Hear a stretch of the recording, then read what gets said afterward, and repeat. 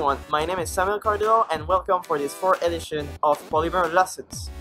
I know you've been waiting long for it, so here it is. And today we're going to talk about Polymer Awesome Kit, which is based on Polymer Starter Kit and allows you to write your code in CoffeeScript, Jade and SASS. The Polymer Awesome Kit is a project that I initiated in order to give an example of how to use these technologies with Polymer. And I'm sure that right now you're really intrigued by this and you really want to see it. So let's go and check it out. We are going to start by cloning the Git repository of Polymer Awesome Kit. Now that we have it, we're just going to enter the repository and then proceed exactly like the Polymer Starter Kit by writing var install and npm install in order to install every dependencies that the kit needs. Now that the huge process of downloading and installing is done, you can write gulp serve in order to start using the Polymer Awesome Kit. And as you can see, it's completely looking like the Polymer Starter Kit because the whole code is based on it.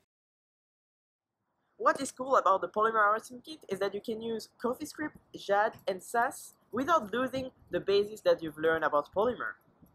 But let's check it out and let's see how the Polymer Awesome Kit is really made of.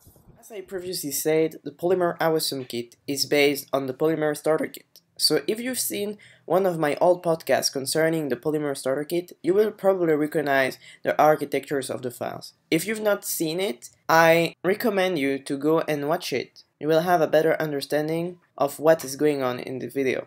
The first thing we want to do is go in app. App contain the basics files of our application. Now we have a index.html and index.jade.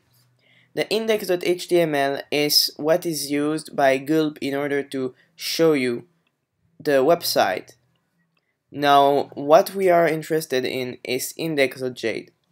Whatever modification you're doing in this file will be directly compiled in .html and you will see directly the change here. So let's change the element welcome, for example. We can see that the element my greeting is called here.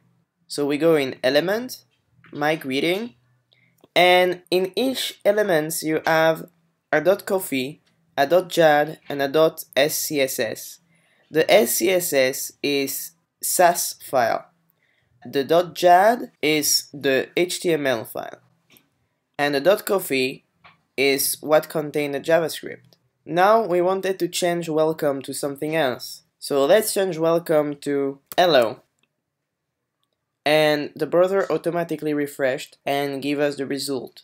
The code is directly compiled and displayed through Gulp. The only part that are not in Coffee or Jade or SASS are elements.html, routing.html, and app.js. There is also the basic styles as app theme, main, and shared styles that are not in any Jade or Coffee or SCSS format. Now, let's say you finish the application and you want to put it in production. It's really simple. Here we have a file called dist. This contains for the moment 2 folders. We're going back to the terminal, pressing Ctrl+C in order to stop the Gulp processing, and we're going to write Gulp. Gulp have now cleaned the whole repository, and as we can see there is no more index.html. Also, the dist folder is now fully completed by the project, and the project has been vulcanized and minified completely. The index.html as well, and app.js as well. As you've seen, the Polymer Awesome Kit is really similar to the Polymer Starter Kit because it's completely based on it. But I'm sure that right now you have one question: how to make modifications on it? And that's exactly what we're going to check out right now. So let's get our hands on.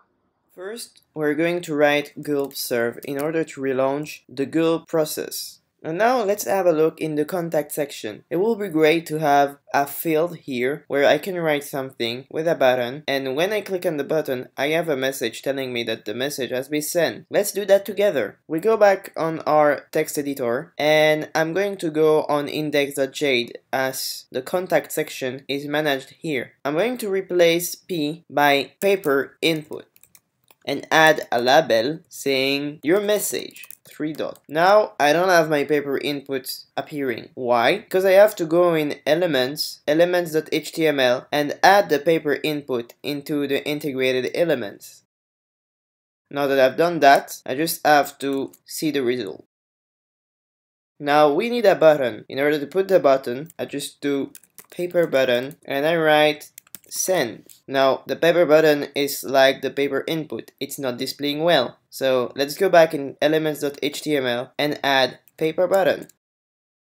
And now I have my paper input and my paper button. But I want them to be next to each other. How to do that? Let's go back in the code and let's go in index.html. Let's create a new div that will be contact box. The dot in front of contact box means that this will be a div with the class contact box. And now I'm just indenting the paper input and paper button in order to become a child of contact box. I'm now going in styles, app theme, and we'll put here contact box at apply layout horizontal.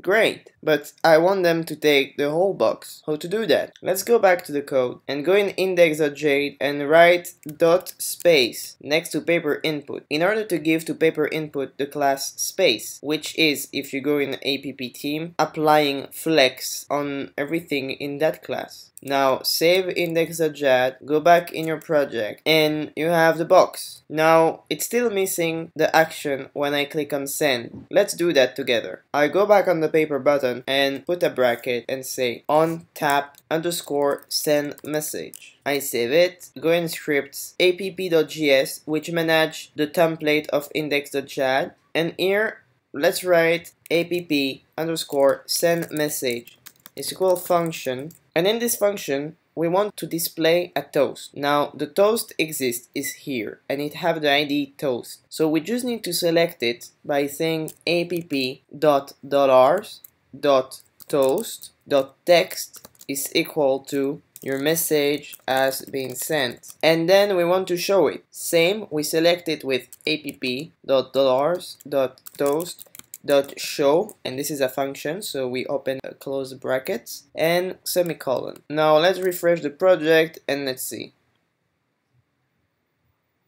Okay, it works. And this is the end of Polymer lessons number 4.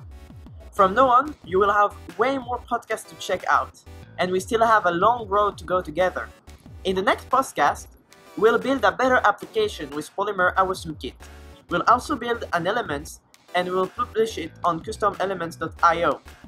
We will also go through new tutorials for neon animations and neon elements. If you have any suggestions or feedbacks about the video, please comment and feel free to contact me on any social networks.